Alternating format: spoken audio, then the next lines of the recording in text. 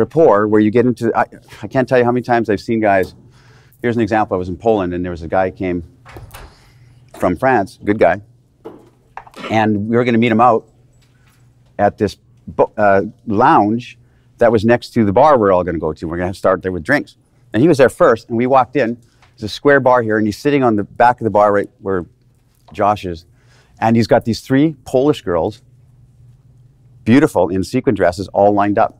And he's like this, with swirling his drink, and he's talking to this one here on the stool, right? He's sitting over there, the 1, 2, 3 girls and him.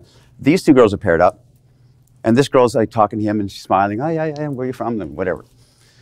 And I'm watching this, and my friend said, oh, look, he's in. That's good. And I said, not good. I mean, shouldn't say that, but no, you watch what happens. And he's sitting there smiling and buying them drinks and raising his glass and talking. And then it was time for them to go. So the girls got up and started to pay their bill and gather the coats. And he was now, and he saw us, but he didn't want to admit that he saw us. So he's like, so we didn't break up his set. And so he's sitting there looking, smiling, and the girls are getting up, and he's like, now he's this hanger-on type of guy, because, you know, he didn't leave first, sort of thing. And so he's like kind of looking, and then he realized, okay, yeah, I'm awkward now. Oh, and now he notices us. So he gets up and he comes over and he's smiling. And he says, yeah, they're hot. Good job, man. And I said, watch this, though. And sure enough, those girls came around the square bar like this. And we're standing there, and my French friend is, you know, stirring his drink like this and smiling as they walk by. Like this, and they're like, to us, you know, sequin dresses, heading over to the club, which we were going to go to as well.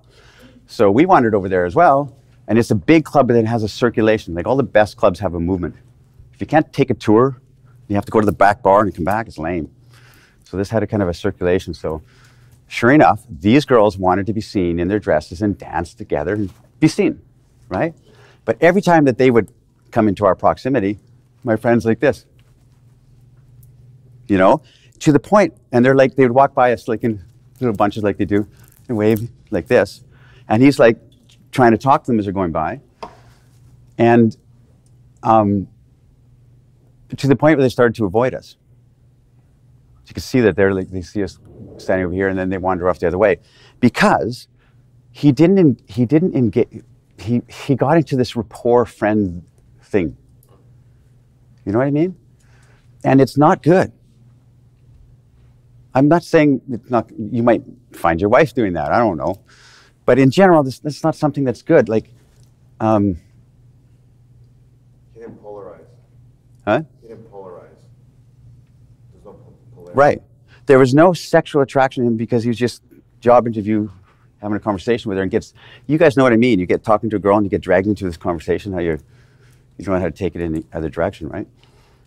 And so the best thing is to get in and out, to say something strong. Hey, I like you. What's your name? I didn't see you before. My buddies and I are over here.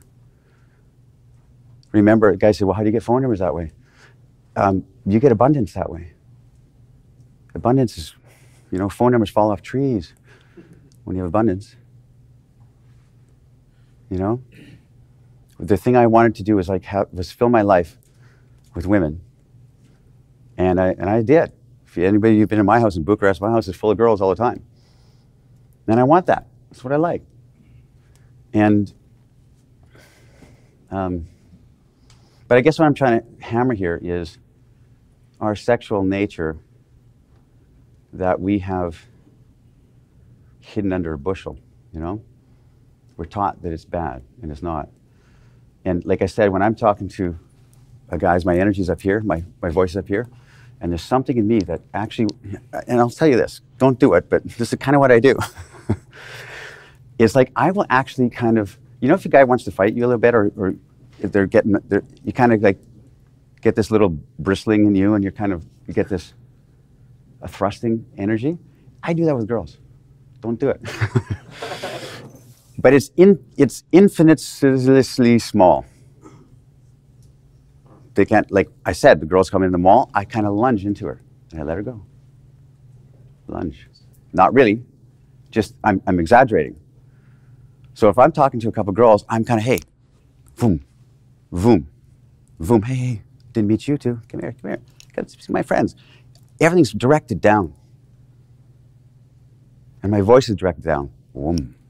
Brian and Dave and these other coaches are teaching guys how to get a lower feeling, right?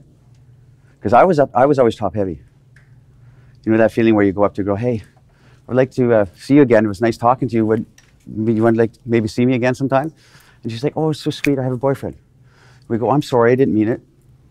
I'm sorry, I didn't know you had a boyfriend. I didn't mean it. You know, we apologize because she's got a boyfriend. We're top heavy. We flinch. I didn't mean anything by it. Yes, you did.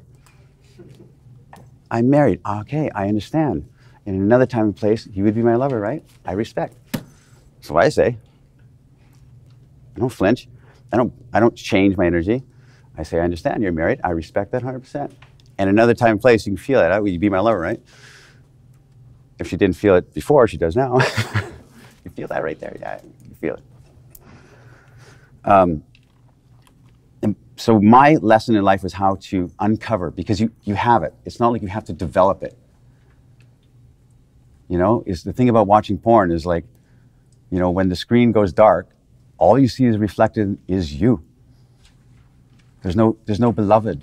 There's no face of the beloved, which is what we want. We want that, you know. And I don't judge anything. You can watch whatever midget porn you want. I don't care.